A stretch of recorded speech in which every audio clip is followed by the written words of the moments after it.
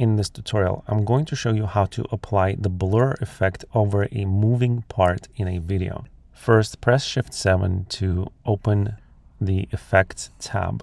You want to search for Gaussian Blur.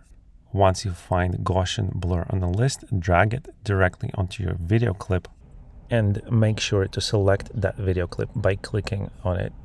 Now, press Shift 5 to open Effect Control tab. And under Gaussian Blur, click on the ellipse.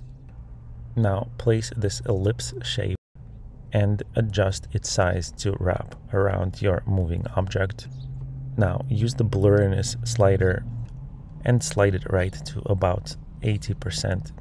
Now play the video to test your moving object and you should see static blur in the middle of your screen. Now make sure to click on the Mask tab here. And now click and drag the blur around the starting frame. This is the point where you want to start tracking your object. Click on the stopwatch next to Mask Path. Play the video and pause it at the next keyframe. This depends on the movement direction of your object. Now make sure to click on the Mask tab again and move your blurry area over the object to track it at its new location. Move the playhead back and you will see that we are tracking the object. Play the video again, adjust the blur over your moving object again.